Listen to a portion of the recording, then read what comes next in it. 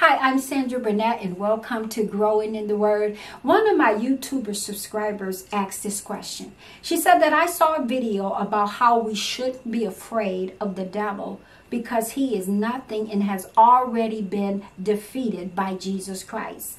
He said it talks about this in Isaiah. Can you do a video on this? Well, I'm going to briefly share this with you. So come on, let's grow in the Word of God.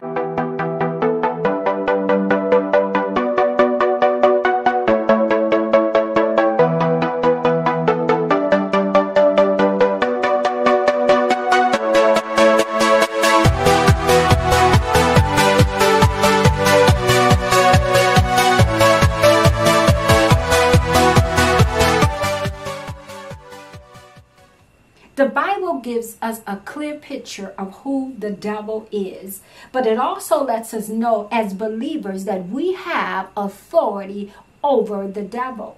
Satan, prior to his rebellion against God and prior to his fall from heaven, he was created a cherubim, which is an angelical being. Satan, he was full of wisdom. The Bible talks about he was created beautiful, and not only that, he was created perfect, beautiful. He was also an anointed guardian angel. The Bible talks about that he became puffed up. He became conceited because of all of his perfect beauty and the position and power that he had. And so he decided that he was going to try to overthrow the throne of God. In the book of Ezekiel, the Bible describes Satan. It talks about how beautiful he was, that he was covered with sapphire and he was covered with diamonds and other types of stone. But in the book of Isaiah, it describes Satan's fall from heaven and why and how God brought Satan down. In Isaiah, the 14th chapter, the 12th through the 15th, the Bible says how you are falling from heaven, O day star, son of the dawn. In the book of Revelation, chapter 12, verse 9, the Bible says the great dragon was thrown down, that ancient serpent who is called the devil, Satan, the deceiver of the whole world. He was thrown down to earth, and his angels were thrown down with him. Satan is now the god of this world. For in John 12:31, the Bible says, now is the judgment of this world. Now will the ruler of this world be cast out. And then in 2 Corinthians 4:4, the Bible says, in their case, the God of this world has blinded the mind of the unbeliever. So we can see here that Satan decided that he wanted to try to overthrow God, how beautiful he was. He became conceited, but he was thrown down. He was cast out, and now he is the God of this world. Now, should we be afraid of Satan? That all depends on who you belong to. Now, we can see from all that I read that Satan is real and that Satan has a kingdom and that he has authority and he has power. Just the thought of Satan thinking that he can overthrow the throne of God lets us know that he has power and that he has authority. Satan admitted that he has power and authority in Luke 4:6. For he was talking to Jesus and he said to him, to you I will give all this authority in their glory, for it has been delivered to me. But oh, when Jesus died on the cross and he rose again, he got up with power, and Jesus got up with authority, and he defeated the devil.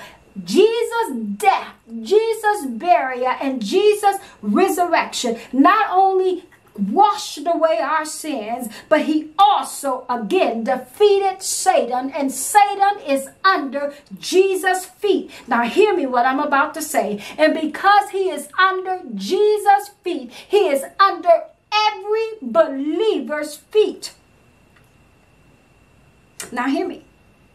Now Satan, he offered Jesus all the kingdoms of this world at one point, but now he cannot offer Jesus anything, because Jesus said in the Word of God, Matthew 28:18, he said, all authority in heaven and on earth has been given to me. So that means that Jesus crushed Satan. That means that Jesus defeated Satan at the cross.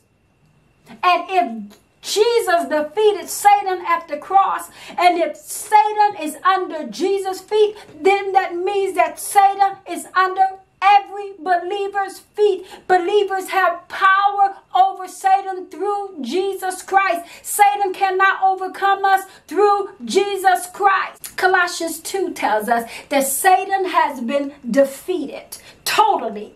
He has been totally disarmed of all his power and his authority over the believer. So that means what? He cannot accuse us anymore to God. It also means all legal charges has been taken away against us because of the work of Jesus Christ. Let me read what Colossians 2:14 and 15 says. It says, having canceled the charges of our legal indebtedness, which stood against us and condemned us. Glory be unto God.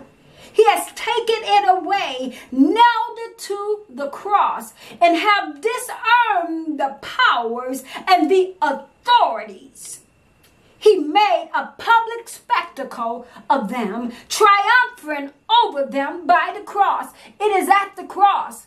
It is what Jesus Christ did at the cross that shows us that Satan is totally defeated and he has no authority over the believer. Now, the only power, hear me what I'm about to say, that Satan has over the believer is what we give him.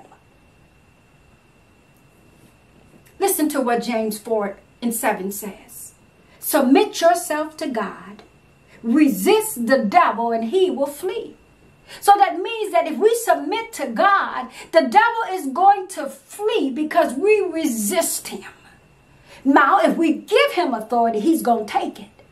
But if we submit to God and resist the devil, he got to run in terror because he knows who we have standing with us and who we stand in. You know, my husband once told a story, and I believe it was a little bear. And this lion will come, and the bear was so afraid of this lion. So one day the lion came, and all of a sudden the lion became very afraid. And the little boy thought that the lion was afraid of him. But what the little boy didn't know is that his daddy, Papa Bear, was standing behind him. So the devil gonna come like a roaring lion. But we got to remember who we got standing with us, who we are standing in, who has defeated him. And because, again, Jesus defeated him, he is defeated every time he comes against us. So I want to close with this. Philippians 2:10 says this, that at the name of Jesus, every knee shall bow, of those, hear me now, in heaven and those on earth. Satan had to bow down to our authority through Jesus Christ. That tells us how powerful we are as believers through Jesus Christ. Now, if you're not saved, then that means that Satan has authority over you, but not the believer. We are overcomers because of the work of Jesus Christ. So the rest of that verse says, and those again on earth, and those under earth, and that every tongue shall confess that Jesus Christ is Lord. Jesus is Lord. And because, again, we're in him, we are Lord over the devil. Again, we as believers, we got to know that Satan is defeated because of the work of Jesus Christ.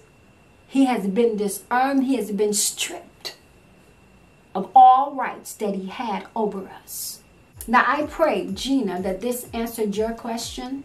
And I pray all of those that listen to this message are encouraged to know that Satan is under your feet if you are a believer. I want to thank you so much for joining me on today. I want you to put in the comment sections how you enjoyed this message.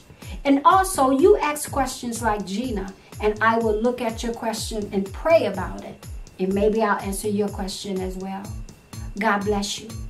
Keep growing in the Word.